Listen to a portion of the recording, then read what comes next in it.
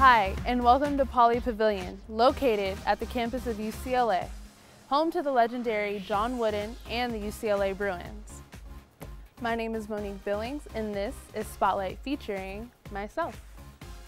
By the end of last season, I was one of 3 players to compete in all 37 games as a forward for the Bruins. Leading the team in field goal percentage, I quickly found my stride during my freshman season. By the end of the year, I was named to Pac-12 Honorable Mention All-Freshman Team. This is Spotlight.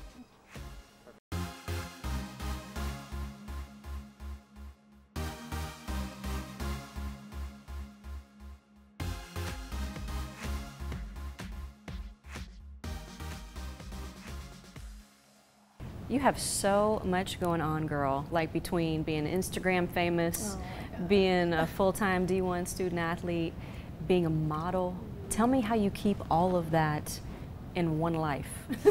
It's crazy. Sometimes I don't even know how I do it, but I like to keep busy. I don't like to, waste opportunity, and I mean, you're only in college once, so I want to do everything that I possibly can while I'm here.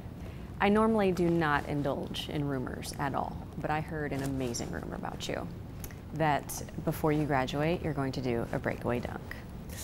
That is, I confirmed that rumor. I would definitely like to, I practiced it. But no, I'm hoping, one of these days I'll get one in a game. I hope I'm here to see it. It better be here. Oh, definitely. Okay, because I better be here to see it. All right, cool.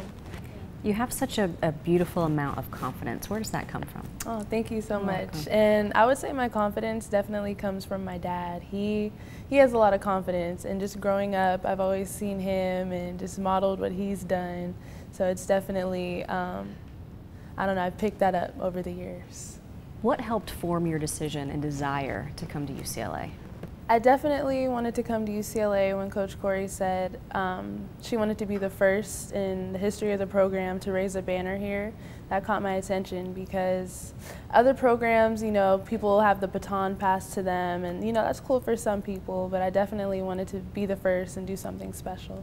When you look at the fabric of the UCLA family, one of the things that Coach Shannon was talking about was how this team is built on character, teamwork, lifting each other up, but you're also empowered to be beautiful women, strong women who can kick behind out on the basketball floor.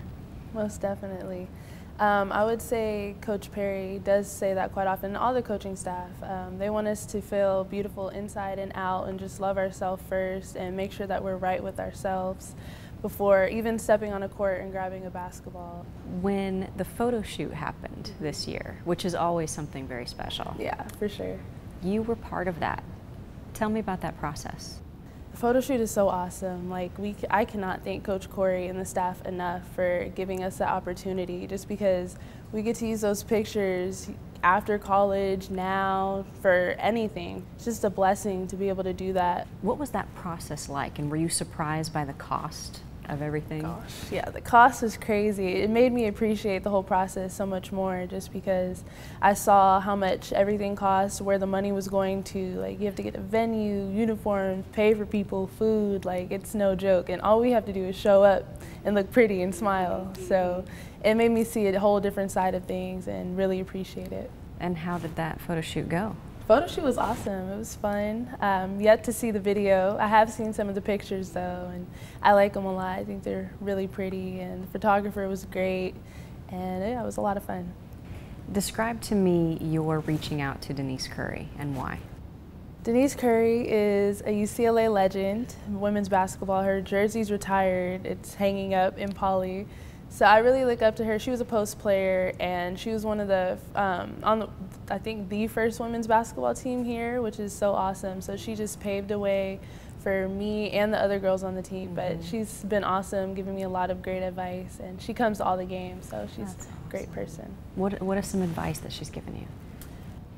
I reached out to her last year when times were tough. Just being a freshman, I was just really unsure of my own ability and just questioning why did I choose to come here, and she really just reassured me and told me just to stick with it, stick with the process, and just to believe in myself. And it was nice knowing that someone so great, I guess you could say, had such great things to say about me, and someone believed in me, so it made me believe in myself even more.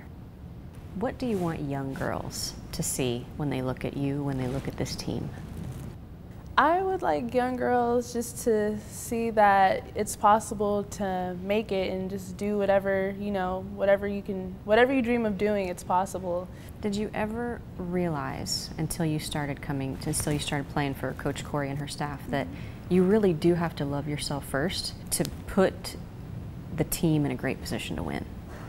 That is so true, because confidence is everything. You constantly have people on social media and even just, people at school who won't believe in you or try to tear you down. So you have to believe in yourself first, and it comes from within here before anyone else, could say anything else. Monique, thank you so much. Thank you.